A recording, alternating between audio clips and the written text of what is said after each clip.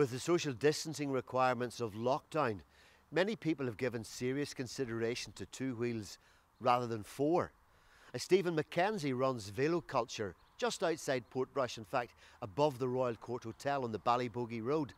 Stephen, have you noticed many more people showing an interest in your range of bicycles? Yeah, Dennis, the last 3 months has seen the greatest growth that I've seen in the last 10 years. It used to be footfall was steady. Footfall in the last 3 months has been just growing exponentially. And how easy would you genuinely say it is to consider going to work on a bicycle rather than by car? Well, I think we're living in an age now when we recognise our footprint, our carbon footprint, and with the growing network of cycle lanes popping up over Northern Ireland, I think people are being really encouraged to get on their bike and try cycling into work. And some of your bicycles, of course, are quite state-of-the-art. I mean, gears, are they up to 16 gears? And many, many more if you want it. Some of your new e-bikes now that are out on the market have maybe 4 or 5 different levels of assist, as well as 10 manual gears. You're up to 40 and 50 gears in total. And what about if infrastructure is the word here, Stephen, in this area, cycle paths and so on, is that good, bad or indifferent? I think historically I'm going to use the word indifferent.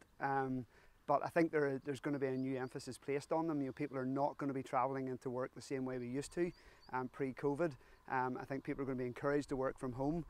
So the local network of cycle lanes, I think, is going to be improved radically over the next few months. And the bikes that are in behind you and we're having a look at now, I think, on screen, are they being bought by the cycling enthusiast, or is it the person who's really, really keen on leisure? No, certainly the last 3 months has seen the leisure industry grow hugely.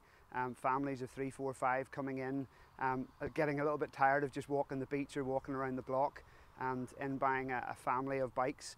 Mum and dad buying e-bikes, kids getting their good old analogue bikes, and then heading out as a family for a ride. You're going to have to explain analogue bike to us. So your good old traditional bike, manual gears, not the electronic version, not the assisted version. Now, is there a real possibility then that getting on the bike is what we should be considering, especially when one considers that we're going to be asked to wear a mask, quite possibly, in public and on public transport? Yeah, absolutely. And I think all the evidence is showing scientifically that being outdoors is probably the safest place to be. And just recently, in the last few days, you've started to see on the North Coast small groups of cyclists going back out again, not what you had seen 4 or 5 months ago, but sort of groups of 4, 5 and 6. And just that little bit of distance between them, and it's well, according to the scientists, it's safe to do so. All right, Stephen, just remind us again of how we get in touch with Velo Culture. You can find us online at velo-culture.com, or you can pop into the store, 3 or 4 staff willing to serve you just when you're in, open from 10 to 5:30, Monday through to Saturday. Now, we haven't quite finished yet, but for the moment we're going to say Stephen McKenzie at Velo Culture, thanks very much indeed for chatting to us on Causeway Coast Radio. Thank you. Now, if all this talk about cycling and bicycles fills you with dread, the possibility you might have to pedal a bike up a hilly mountainside, fear not.